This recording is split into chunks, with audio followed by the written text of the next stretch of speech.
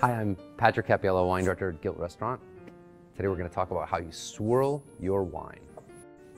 So, one of the most important things when it comes to swirling wine is not to overfill your glass. It's an error that I see people make often, and once you do that, you give yourself a higher risk of spilling out of the top of it when you're swirling. So, a smaller pour is a better pour, especially if you're an inexperienced swirler. Another tip that I give to beginner swirlers is keep the foot of the glass on the table or on the bar where you're sitting, and if you grab the stem almost like a pencil with your finger and your thumb and just draw small circles on the table or on the bar, that's the best way to really get a feel for how it works. And the more you do that, the more you kind of get the vibe for it, and as your experience gets better, you can pick the glass up off the ground, and before you know it, you're practically twirling plates on a stick. So the reason we swirl our wine is to expose the wine to the oxygen that's in the glass, and that brings out the aromatics of the wine even more. So if you ever just have a glass of wine that you poured and just pick it up and smell it, you'll definitely smell something, but as an experiment for yourself, if you then swirl the wine and go back and smell it again,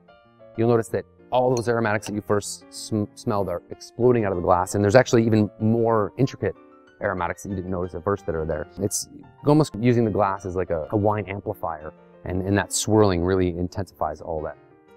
Thanks for joining us today. Cheers.